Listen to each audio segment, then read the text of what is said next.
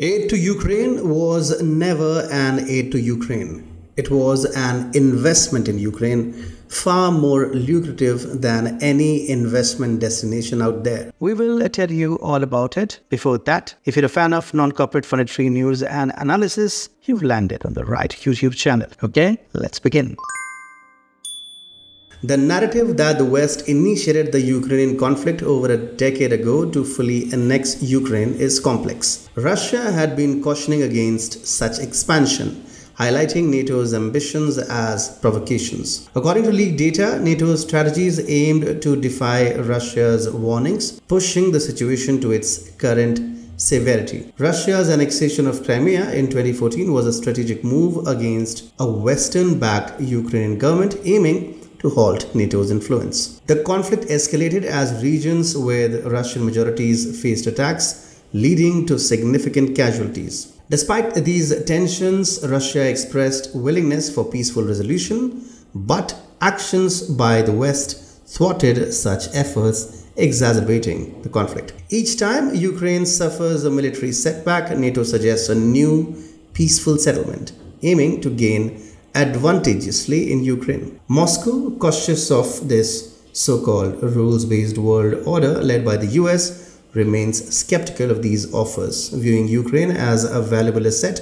for exploitation. This necessitates further NATO investment amid growing opposition, not just in Europe, where countries are pushed to prioritize this over domestic issues, but also in the US. Here, political motives are intertwined with allegations that President Biden's administration benefits from and seeks to extend the conflict, highlighting complex resistance to NATO's strategy in Ukraine. EU mouthpiece Politico recently highlighted efforts to quote-unquote Trump-proof military aid to Ukraine amid concerns of US political shifts, especially the 2024 presidential election. At a NATO meeting, the proposal to move the Ukraine Defense Contact Group, or the UDCG, to NATO control was discussed, aiming for finalization in July. Launched by US Defense Secretary Lloyd Austin and General Mark Milley, the UDCG has directed significant military aid to Ukraine. This move seeks to ensure steady support for Ukraine, even with potential US administrative changes, including a very possible Donald Trump presidency. Further amplifying the financial dynamics, NATO Secretary General Jens Stoltenberg has proposed a significant funding increase, seeking an additional 100 billion euros for Ukraine to be apportioned among NATO members as US contributions wane.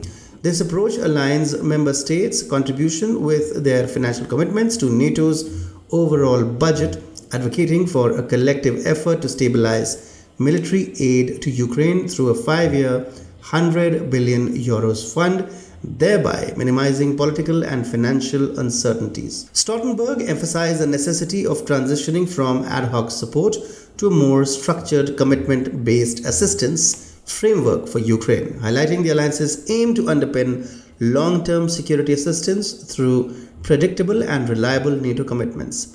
This strategy reflects a concerted effort to navigate geopolitical complexities and ensure sustained support for Ukraine amid ongoing challenges, underscoring the critical role of collective action and financial solidarity within the alliance, or at least that's what they think of this exercise. The proposal to boost NATO funding for Ukraine has sparked varied responses, with Politico noting mixed support from countries like Poland, Turkey, and Germany, while others show indifference or criticism. Questions about the ambitious 100 billion euros target's feasibility and NATO's capacity to meet such commitments are widespread. Belgium's Foreign Minister Hadja Labib warned against making unsustainable promises, highlighting widespread concerns over committing to a significant financial plan prematurely. Hungary, maintaining its sovereignist stance within both NATO and the EU, firmly opposes the initiative, critiqued by some as aligning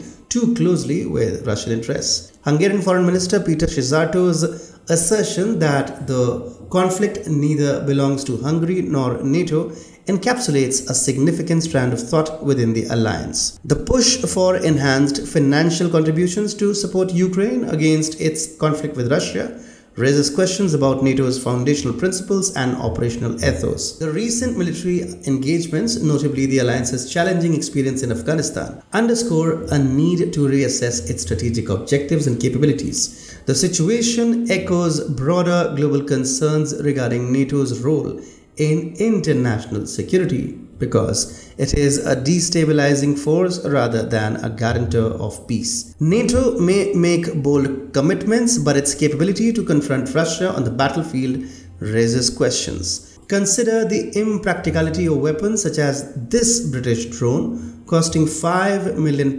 each, that crashes even under the slightest hint of rain. Watch this rib-tickling report to know more.